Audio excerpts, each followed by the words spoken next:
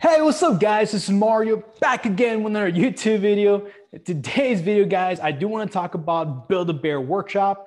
Today, Build-A-Bear Workshop did announce a partnership with Nintendo for an Animal Crossing's New Horizon collection. It's going to feature two characters. It's going to feature Tom Nook. You guys see this guy right behind me. And also Isabel will be this character right here. And it's going to be exclusively launched today online only. So people who want to get these Build-A-Bears, they're going to have to buy online. Now they are planning to feature these characters on your local Build-A-Bear workshop throughout the summer. And they're hoping to, of course, they haven't announced, but they're thinking it. We're hoping as a fan, they may have more characters. So that's what we're looking for. So now the next thing I want to talk about is I want to talk about the stock, guys. I do want to talk about the Build-A-Bear Workshop stock. They report fourth quarter earnings in the month of March, and they actually exceeded earnings estimates based on some analysts, estimates. So they exceeded that. So that's really, really good. And I also want to go over the technical analysis because the chart is trending. It actually has more than double in the last year. So I want to kind of go over that, guys. So, and the reason why, because I think this may be a great investment. But again, I want to go over some of the risk. I want to go over some of the levels that I'm looking at to get in as well, to take profits, things like that, guys. So, hey, now, guys, don't forget to smash that like button. I do appreciate that support. It does help build this YouTube channel. Also, subscribe to this channel. I do post new videos every single week talking about the latest stocks that may make a move in the stock market. So, hey, guys, now let me get started. Let me share my screen and let's get started. Okay, guys? So what I want to do first, guys, I do want to show you guys my Thinkorswim account really quickly so I could show you guys a chart. If you guys see, this is a 6-month chart. And when they reported earnings, which actually was in this day, was March 10th, it did have a gap up. There was definitely some volume coming in, guys. There was definitely some volume. I do like that. Now, it since has, of course, pulled back to the support level at 7, and it has held. It bounced off. So that looks good. Now, what I really like about the Build-A-Bear stock is that it's trending. And that's the most important thing, because when a stock is trending, it usually tends to hold this trend for long periods of time. So in terms of technical analysis, we have here the orange line, which is the 50-day moving average, the red line, which is the 200 moving average. So right now is definitely trending above the 50-day moving average, and it's holding very, very nicely. And it's also trending above the nine-day moving average, which is a short-term moving average. So things are looking good. Now, I do want to kind of go over a long-term chart. Now, actually more than 5 years. I want to kind of go over, let's say, a 10-year chart. And this is a 10-year monthly chart. Actually, you know what? Even better, let's go over a 15-year monthly chart. So this is what I'm looking at. Last time it had a really nice trend was actually between 2013, February 2013, and it ended on January 2015. So it was kind of like a strong 2-year trend. So that's really, really nice, guys. So of course, it looks like maybe they didn't hit their earnings and it started to kind of pull back. Now, it did bottom again. Now, it did bottom during, of course, the start of the pandemic. And that was around, let's say, March 2020. Yeah, that was the bottom around March 2020. If you guys see the low was $1 and it did bottom there. And to me, it looks like it's starting this trend. Their earnings, again, they did report earnings fourth quarter in March, and they did beat and exceeded expectations. And the chart looks like it's starting to trend again. So I really like this. I really, really like this. So I want to go over fundamentals first before I go over any more technicals. So let's go over some of the fundamental stuff. But first, I want to talk about the Animal Crossing's partnership, because that's very, very important, guys. Because every time, companies partner with bigger companies like Nintendo or they partner with companies that have exciting products or exciting, you could say, characters like Animal Crossing's, it tends to help the company a lot. So right here, as you guys can see, Animal Crossing's New Horizon collection has arrived at Build-A-Bear Workshop. So New Horizon fans will be delighted by this special collection. So today, Build-A-Bear, in a partnership with Nintendo, announced a new Animal Crossing's New Horizon collection, launching exclusively online today and available in stores in the summer. The Build-A-Bear collection includes for friends, clothing, and accessories inspired by the popular Animal Crossing's New Horizons game on Nintendo Switch system. This is the first time the Animal Crossing's New Horizon plush is being offered by Build-A-Bear Workshop. So like I mentioned earlier, it's going to include Tom Nook, the character that I mentioned here behind me, and also Isabelle, the other character that I also mentioned right here. So I want to kind of go over their earnings report, because that's really what comes into the fundamentals, guys.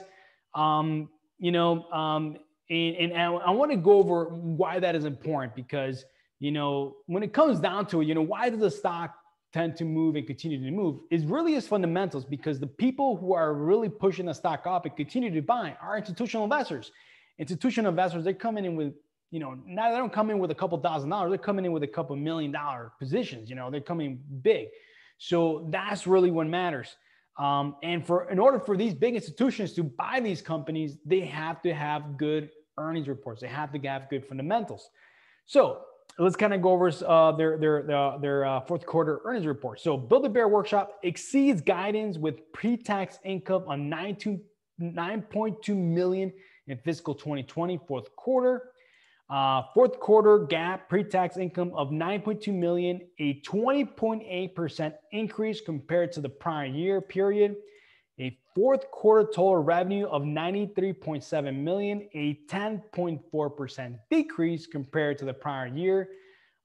Fourth quarter e-commerce demand increases 104% compared to the prior year. Now, this is where it's very important, guys, because at the start of the pandemic, of course, there was a lot of restrictions. A lot of malls closed, and of course, it impacted Build-A-Bear. That's why you saw the stock literally sell off in March, which is the start of the pandemic.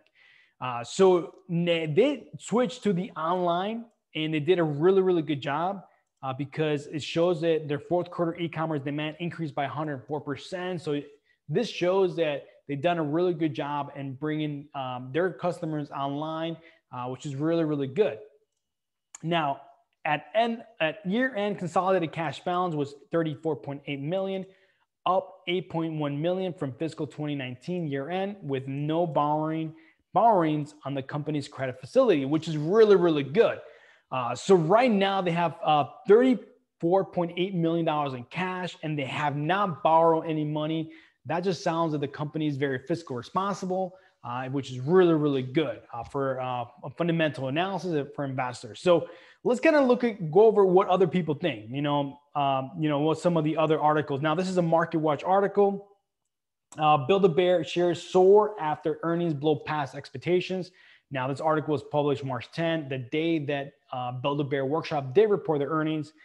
So Build-A-Bear Workshop stock soared 19% on Wednesday, March 10, the day they reported earnings. After the toy company reported fourth quarter earnings that were well above expectations.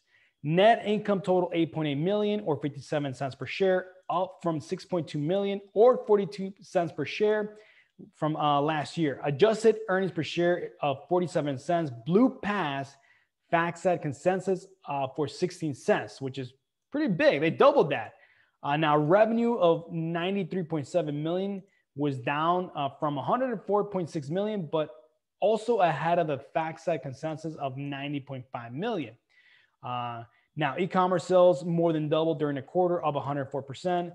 Store closures continue to hurt the business, according to a statement from Chief Executive Sharon Price John.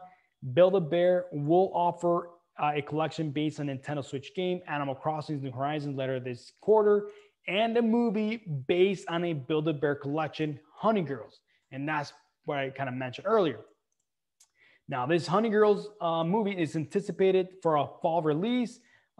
Build-A-Bear stock has skyrocketed 135% over the past year, while the benchmark S&P 500 has only been up 34%. So this stock makes moves. So that's the reason why I'm very interested, because as you guys saw, the long-term chart of 10 years, it more than doubled and tripled. So I want to bring the stock because this is a long-term investment. And I want to make sure the fundamentals kind of match the technicals to make this investment something that is worthwhile. So here is the Honey Girls movie information, and which is found on their website at the buildabear.com website. So here is some of the stuff. Now, the multi-planet singer, songwriter, actress Ashanti, and digital star Tessa Brooks will be part of this movie. So all the details are on their website, but it is real. It is definitely planning out, and they're working on it. Now, what I kind of want to go over, guys, is some of the stuff that I do want to mention and kind of come and talk about, because when it comes down to this company, I do want to mention that it is a small cap, a very, very small cap. It only has $114 million market capitalization. So that's pretty much what the company is worth. Usually large institutions, very, very big companies like to invest in bigger companies, $1 billion market capitalization or more. But the good news is that 61.8% of the shares of the company is actually owned by big institutions. So that is good. But it looks like, in terms of the volume, and one of the things that I want to mention is the average daily volume is not that big. It's 567,000 per day, which is kind of low volume compared to some of the other companies that I do invest. Usually some of the companies that I like to invest have over 1 million, sometimes 10 or 15 million shares available, traded in a day, which to me is pretty much telling me that this is not a stock that you kind of put a large position. This is a stock you put a small percentage of your portfolio, maybe 1% to 2%, just because the liquidity is not there. And also is because there's a lot of volatility. And that's what I want to talk about. Now, in terms of the float, it's only a 13.32 million float, which is actually kind of good. That's the reason why it makes such big moves. It's because the float is very, very small. Now, let's kind of go over the chart again. So one thing I want to mention is that it is a volatile stock. If you look at the implied volatility of the most current options, it's 132%. So implied volatility 132%, up or minus $1.37. So that means that this stock could go up $1 or $2, at any day, at any time. So of course the volatility is there. So hence the reason why I will only put a small position in my portfolio, like a 1% or 2%, no more than 2%, just because of the volatility. But in terms of the upside, there's definitely a lot of upside. I am looking at the 7 number. I think 7 is a great area to buy if you get a chance. If not, right now at the 750 is also pretty good. In terms of target to take profits, I like 9 is definitely a target. After that, of course, 10, 11, 12, every single dollar start trimming up some profits. Now this stock, of course, is still in a pretty strong trend.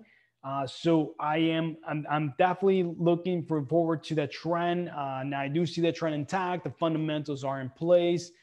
So that's something that I'm looking at. Now, of course, guys, because it is such a small cap, very low volume, and a lot of volatility, again, I do not recommend to go big position. Again, stick to a small position of 1 or 2%, and I think you'll be okay. So that's pretty much it, guys.